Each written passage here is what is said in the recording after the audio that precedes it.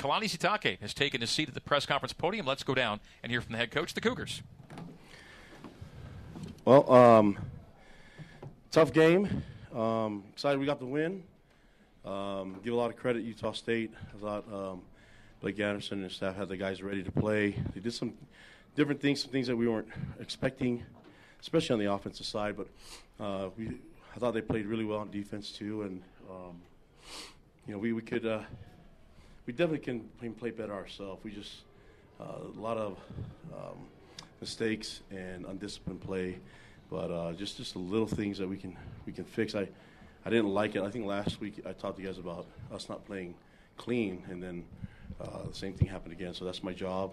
I'll demand it from our guys. But some really good things happened with competition. So I thought some guys played really well tonight, and we'll just keep building on it. But a lot of credit to Utah State. I thought they came in with a great game plan. The players were fired up, ready to play this game, and obviously, nothing to lose. And we played a little bit tight. I thought they played with an attitude of nothing to lose, and we played just an attitude of just trying too hard not to make mistakes, and ended up making some. So need to find a way to get our guys to play more loose and have more fun out there and not make so boneheaded mistakes. But that's my job as head coach. So we'll work on that. But effort was good, and I thought the guys played really well, made some adjustments on offense and defense, and I thought it worked out well for us. So we're excited that we got the win. Obviously, at the end there, had some guys just felt like it was good to get some backups, some reps, and they obviously scored on us. But it's okay. I'll trade in the points for the experience. So any questions you guys have? What was the difference in the second half? Tie game at halftime. Yeah, made some adjustments. I honestly, the game plan that they had, I didn't think they were going to do as much keep-away ball or the type of runs. Reminded me a lot of what Coastal Carolina does, and a lot of great reason. They played. I thought Cooper did a great job running that offense, and we just couldn't get off the field at certain times. I thought the guys played really hard and made plays, but there are times it's like the penalty of throwing the shoe.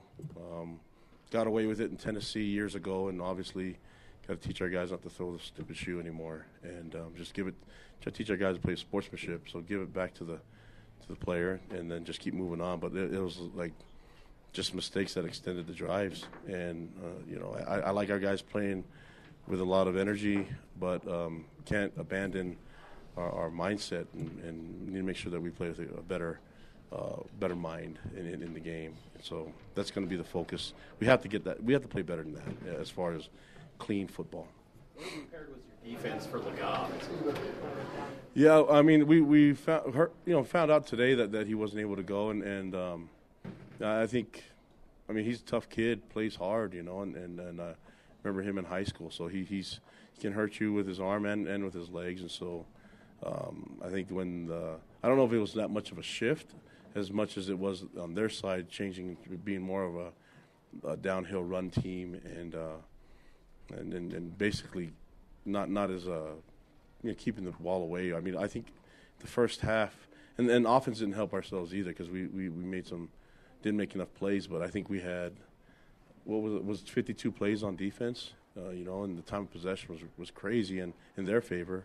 And I think on offense, we only had maybe a dozen plays. So, we're not going to score a lot of points when you don't have the opportunities to get on the field. And we've got to find a way to get the ball back to our offense and allow them to do their thing. So, but the adjustments made at halftime I thought was really good. We don't know if we could have done that during the game in the first half. We were on the field quite a bit, and then there was always quick turnarounds. There's a lot of communication that needs to happen on the sideline. We were trying to get that done and just didn't feel confident about the scheme and the change-up until we got back in at halftime and had the whole team there. What do you kind of attribute to the slow starts defensively the last couple of weeks the most?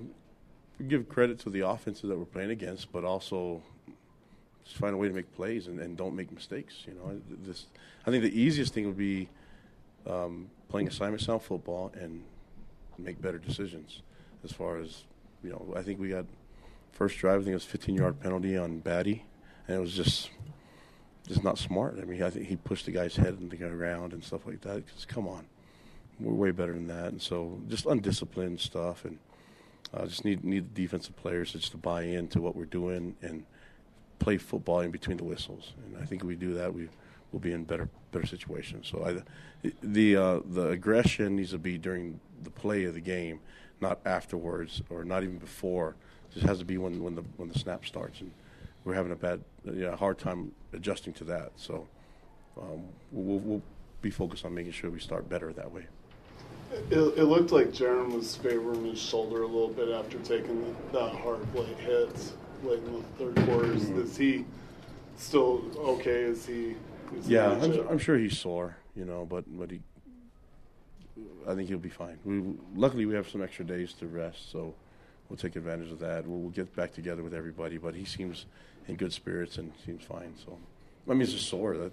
I thought Utah State defensively did some really good things, tried to take away the run and put a lot of pressure on us, and kind of got us off our rhythm and our schedule. On what we're trying to do as an offense, and then I don't know if we took advantage of some opportunities. We in the red zone area, so we've got to figure it out. And I feel really excited that we got the win, but there's definitely a lot of improvements to be made, and I think for me, I think I would imagine that they're easy things to fix. Kalani, why did you go back to Jake Oldroyd when he was struggling? Yeah, we felt good about him kicking the ball, but I know he made that one, but then some uncharacteristic misses. But competition will be on. Thought he kicked off really well. We tried to do an onside kick, and Utah State was ready for it, but I think it kind of sparked a little bit of energy in the defense. I'm glad we stopped and forced a field goal, but I want our team to know that we want to find ways to win, and that's so I wish we'd have got the ball, and I wish it had been executed differently, but when it's all said and done, I like the aggressiveness of the play call and willing to just go out there and try to win the game instead of just try to do something to change the momentum. Beyond Jake, who are the guys that are going to be in that competition? You got Smith, Peterman. Who are some of the guys that are going to be competing for that spot? Yeah, well, we got Justin Smith, and then Cash Peterman can be involved in that too. So, could Rico be in there? Possibly, but he's our best holder, and I think he's really good at at what he does in punting. So we'll see, but we got some time to think about it. We still have a lot of belief in Jake. It's just maybe it's just that end zone. I have no idea, but. We'll get it fixed. No one's harder on himself than he is. So right now he's not happy, but I'm trying to get him to be happy. We won the game, but we still believe in his skills. I thought he kicked off really well, So we just got to keep building off of it. How would you assess the run game today? What's that? How would you assess the run game today? Not good enough, especially at the beginning. So. Yeah, I thought Utah State did some good things up front to take it away, but just fumbling the ball in exchange doesn't help you out. We had some penalties that kind of put us back, 5 yards to start. So it's just stuff that we can't be doing, and we got ourselves caught in a third and long situation. So we're a lot better than that as a team, especially as an offense. I thought. Second half we were able to get some plays and get some yards, but I'd like to see more points than what we had.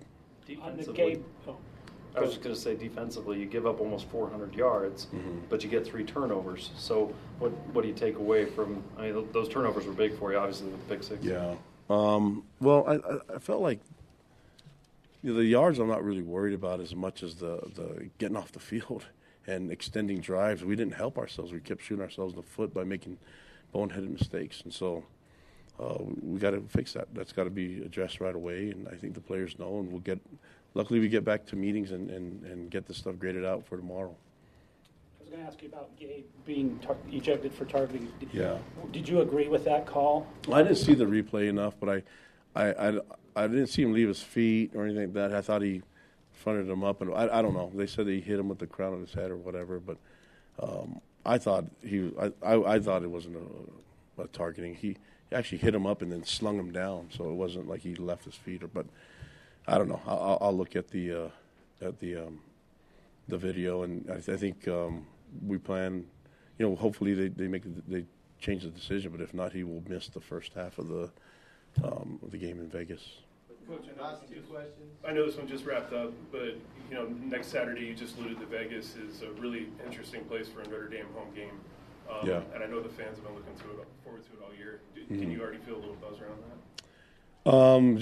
Just until now, no. We're focused on Utah State. We knew that that Utah State would be ready for this game. I mean, they even said it in a lot of their interviews and things like that this would be a game that we were.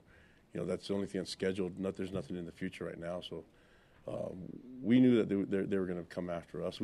I didn't like our response in the first half. I liked it in the second half. So we have to play better football as a team. But at the same time, we won the game. So I don't want to sit here and say we made all these mistakes. Utah State played really, really well. I thought they played a great game. They did some good things, especially after not having their quarterback. I thought they adjusted well. Defense played physical football.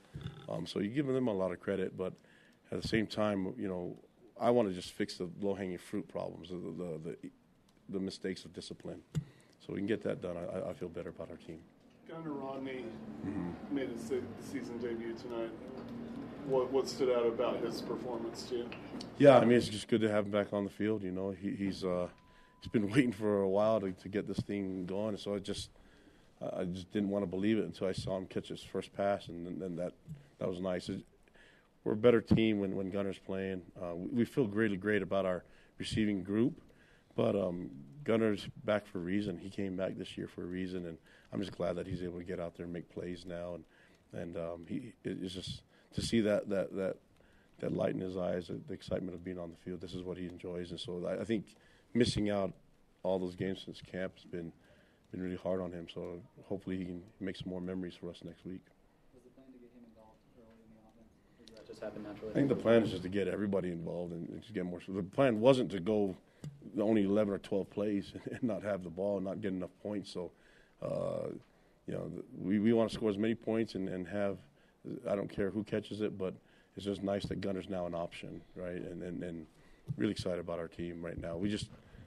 We're happy we got the win. Go fix it, get some extra time of rest, and then get after the game next week. So appreciate it, guys. Thanks, Coach. All right, that's Kalani Sitake. BYU players next on the new skin, BYU Sports Network.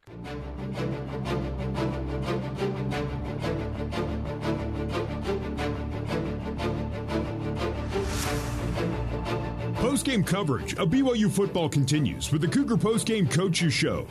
The Postgame Coaches Show is brought to you by Larry H. Miller Auto, conveniently located in Provo, Linden, and Orem. Larry H. Auto, driven by you. Let's rejoin the voice of the Cougars, Greg Wrubell. It is the Larry H. Miller Cougar Postgame Coaches Show, presented by Larry H. Miller Auto, conveniently located in Provo, Linden, and Orem. Larry H. Miller Auto, driven by you. Greg Wrubell, Riley Nelson, and the head coach of the BYU Cougars, Kalani Sitake, now joining us here in the broadcast booth. Kalani, congratulations to you and the boys on a win that gets you to 4-1 on the year.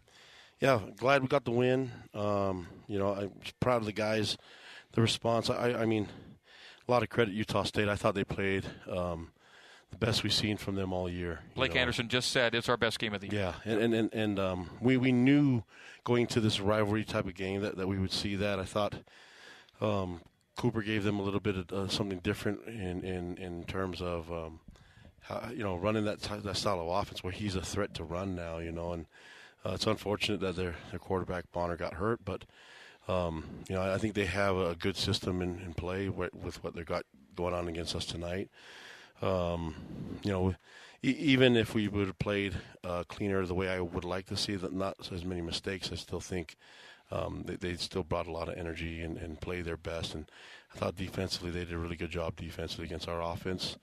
I just love the way our players hung in there. The fans, the energy that they brought. I mean, just thank you to all the fans that showed up and made a lot of noise and give us that edge. So we'll get better. We're fortunate. I feel really happy that we're sitting here with 4 wins, and you can never downgrade the wins. I mean, the wins are tough to come. Look at college football. There's a lot a lot of tough games and upsets out there. And one happened to Utah State a couple weeks ago when they played against Weber, and you saw it happen to Miami and others. So, for us to take their best shot and to respond the way we did in the second half, I was really pleased. How would you describe BYU's first half effort and performance versus second half effort and performance? Well, I thought the effort was good. I just didn't like the focus as far as mistakes and the penalties and allowing them to be on the field longer. Our offense had, I may be wrong, but I thought that we didn't have hardly any time of possession in the first half. Hard to score a lot of points when you don't have the ball, and they had a lot of third and shorts, and I thought defensively we could do some things differently, but I didn't think we were aggressive enough at the line of scrimmage with our D-line. And who would have thought that the adjustment was to take a D-lineman out and play with more backers, but I thought the backers gave us a little bit more freedom against what we were seeing from them. A lot of the run game, very similar to what we see from Wake Forest, what they do, and even what Coastal Carolina has done. So that was a different change-up for what we had to prepare for, but in the second half I thought we did a great job. Coach, first time since 1972 that BYU has gone 4 games in a row with BYU offense gone 4 games in a row without turning it over. Is that right, Greg? That's right. How does that happen? Honestly, did coaches not care as much about turnover? I mean, is it an emphasis thing? Is it a play design thing? Is it the players? That seems incredible. Of all the great teams that have come through this program since 1972, this is the first to play that cleanly 4 games in a row. Well, I give a lot of credit to our coaches, and that's what we talk about. I mean, don't watch the way I played because I had bad ball security. Me too, Coach. But I know what to do differently, and we talk about it often to take care of the football and take care of football, and I am very honestly I'm lucky that we have a quarterback that takes that to heart, and some of the throws that he makes, some of them are. I mean, I thought they had an opportunity to make a pick, but I want him to be aggressive, but at the same time, I want him to be smart. That to me is the biggest thing. Back when I played and when you played, kind of in the same era, those quarterbacks or those offenses that tried hard not to turn the ball over kind of self-neutered themselves. They neutered themselves, and they weren't making big plays either. Yeah. This is the magic combination of still being able to get explosive plays down the field, but not risk those turnovers. It's wonderful. And you hit it right on the head as far as aggressive and take risks, but I think it's a fine line for when you can take risks and when you can't, and I think A-Rod and the quarterbacks have got it figured out now. So, but in terms of fumbles, ball security is always an emphasis. It's really cool when the defense gets an interception and the sidelines talking about their ball security. It's like, hey, ball security is horrible on this. The punch out Micah had on the quarterback. Yeah, so it's down in the red zone. Yeah, it's the emphasis of that's part of our culture. Keep reminding our guys that the ball doesn't belong. The ball does not belong to the player throwing it or carrying it. It belongs to the program, it belongs to the fans. And so with that on their mind, I don't think it's personally, I've never seen too much ball security. So I want someone to make me say, hey, that's a little too much ball security. You know what I mean? So that's what we're looking for, and I'm just glad that it's catching on with the boys. You coach enough football, you'll see enough things, and I don't know that you'll ever see a quarter of football like this. The first quarter ended. Utah State had snapped 34 plays. You had snapped 5 plays, and you were the team leading 14-7. Yeah, because we got a pick 6 on that one. Oh man, and I'm looking at the plays at halftime. I'm like, oh my gosh, it's 54-19. Yeah, and they kept the ball away from us, but we didn't help ourselves on defense with extending the plays by making mistakes and penalties. But we just knew that once we get in halftime, we couldn't make any adjustments really on the sideline either because we were on the field for so long, you know. So once we made the wholesale change and changed up some scheme stuff, I thought second half was really good, and I thought they did a great. I mean, we put him in a bad spot defensively by going for the onside kick. The surprise onside that didn't work out. Credit to Utah State, they made the play, but turned into a field goal. Defense responded, and I thought the team responded well with the aggression. And then the touchdown at the end was on on our backup guys. We just needed them to get reps, and I hate that they gave up a touchdown, but they responded well on the 2-point conversion. They need that experience. Coach, have a little therapy session with me right now, if you will. I thought that Gabe Jeudy-Lilly's hit, I thought it was face mask to face mask. Was that maybe a little bit of a even it out or a makeup call for the hit on their guy, which I also thought was maybe a little bit of a glancing blow, or is it really just safety first and foremost? Anyway, talk to me through that. I'll have to look at it. I mean, he didn't leave his feet, and he didn't launch or torpedo because he in fact threw the guy down. So, right. But I was trying to get answers, but at the same time, it's like, you know what? They're obviously not going to change their mind, and we're going to appeal it and see what they say. You know, so there is an appeal process that he doesn't have to be hurt. He can come in against Notre Dame. Yeah. Otherwise, he'd only be able to play in the second half. Yeah. You know, so, but I thought he responded the right way, and it's just like it's these little things that we keep talking about, the going low on the quarterback. When I thought Jacob Bourne hit him in the hip, but I'll have to keep watching. I didn't see all the film, so like the replay guy gets to look at it. Tough to ask you. I mean, I get the positive of that is, Micah Harper led in tackle. You got these DBs, and you played a lot of nickel, even some dime. You had 6 DBs out there, but those dudes, you can feel comfortable on those sets because those dudes are willing to come down here, play physical, and contribute in the run game or, in the screen game, making hard physical tackles, even if, unfortunately you get a judgment call against Gabe that maybe is questionable. Then it's just how you respond to that. I thought Maury came in, did some good things, and the other corners played well. I mean, I thought for the most part played quite a bit man. So they got some plays. I think it's maybe we were on the wrong leverage with our coverage, but a couple times it's hard when you're playing that style where it looks like a run. They're holding on to the ball a little bit longer, and I kept saying it looks like illegal man downfield, but it's hard to gauge. And then on the outside, the wide receivers get that inside release on you. But no, I thought you guys for the most part did. I mean, you limited explosives, especially in the passing game, pretty much all day. Yeah, the first half I just wish we can get that back, and then it's just good to have this ready-made adjustment to teams that want to keep away and grind the clock and run the ball. Utah State prides himself on playing fast and getting as many reps in there, and I felt like that would work out in our favor, but obviously we didn't get off the field enough and get the ball back to our offense. All right, closing comments with Kalani coming up. BYU defeats Utah State 38-26 on the new skin, BYU Sports Network.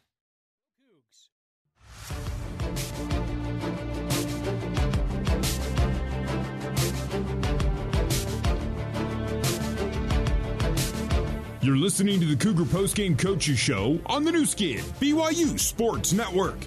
Now, back to Riley Nelson and the voice of the Cougars, Greg Wrubell.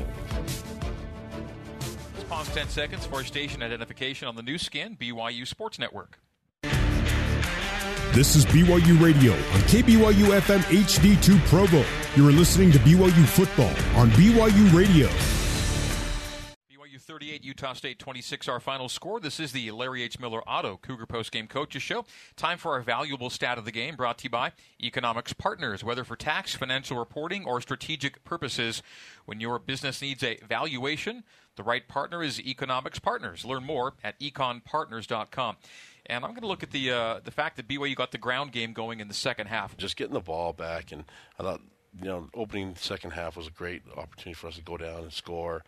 And then we just knew that once we get in the rhythm and things went well, we could be in a good spot. I hate that we stalled some. We had missed field goal and stalled on the fourth down towards the end. I would like to see us, convert first downs. Finish the play. And we've got to figure some things out in the red zone, definitely on the offensive side. And defensively, just got to start faster and play smarter. And that's going to be the goal for us, is to play smart football getting into this Notre Dame game next week. How concerned are you about the kicking situation? Jake's won for his last 6 right now. Yeah, I am concerned because that's a big part of our game. And I thought he kicked off really well. I mean, even on the onside kick, that was a great kick.